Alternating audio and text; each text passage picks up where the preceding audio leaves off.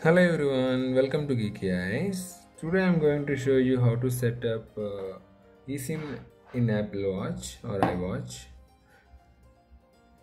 First, you need to you need to pair your Apple Watch with the iPhone. If you already set up your Apple Watch, that's fine. Or else, I will show how to set up in a different video.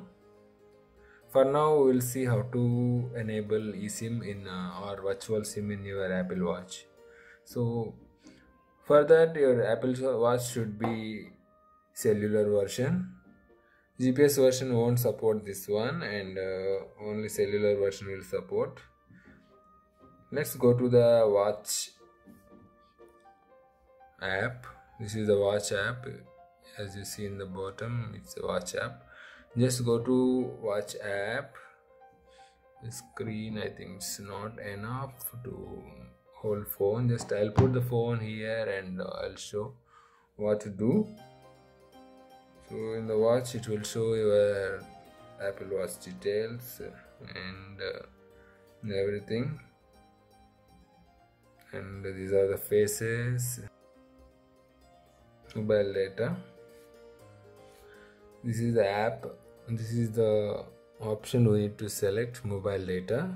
Just select it and set up mobile data. You can see an option, only one option you can see on this option, on this menu. That is set up mobile data. Okay, let's try this. I am also doing for the first time as I'm living in Singapore and my current contract I am using in StarHub, so it automatically opened the StarHub app. StarHub details. StarHub has only one plan right now, that is 6 Singapore dollar per month. That is 1 GB free data monthly you'll get. So every month you need to pay $6 and no need to pay any initial charges like one-time charges and all. I think this only one charge we need to pay, and I'll agree terms and conditions and I'll proceed to subscribe.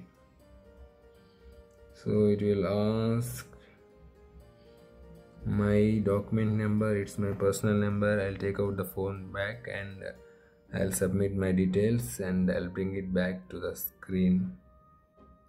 After successfully subscribing to the eSIM, you will see these things: carrier settings received, new carrier setting received in your phone, and also installed successfully.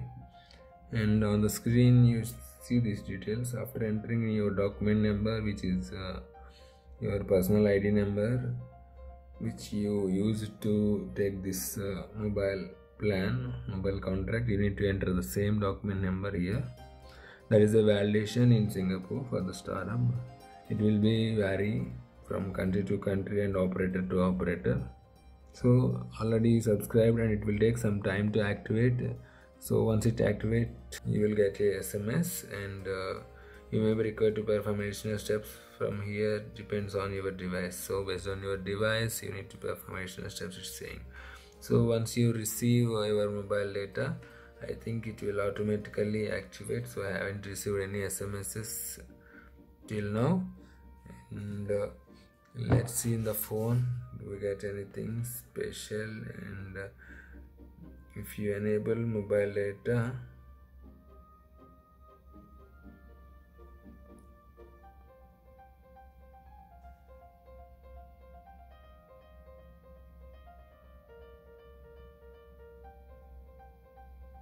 so I'll disconnect the Wi-Fi and enable the mobile data. So it's enabled automatically. So if you disable, and then it will show like this. If you enable, it will show like this, and it will highlight. And let's see, I will switch off my phone and it will be disconnected from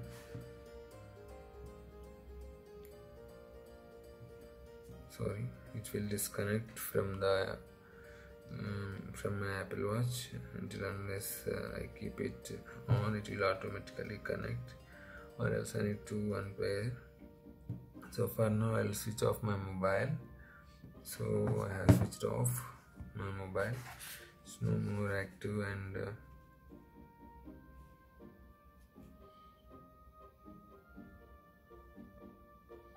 it's disconnected from the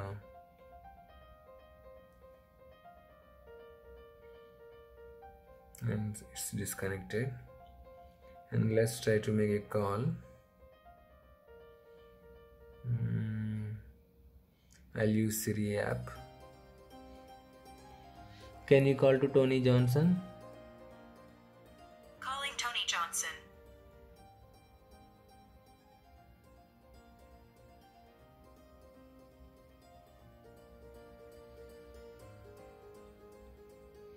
So actually his phone is in switch off mode, so it's not able to connect.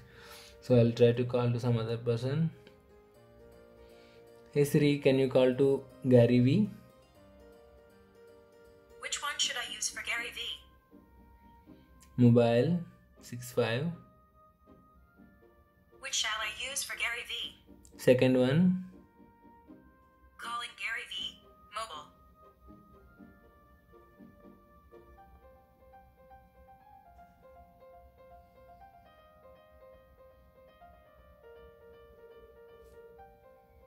So it's ringing.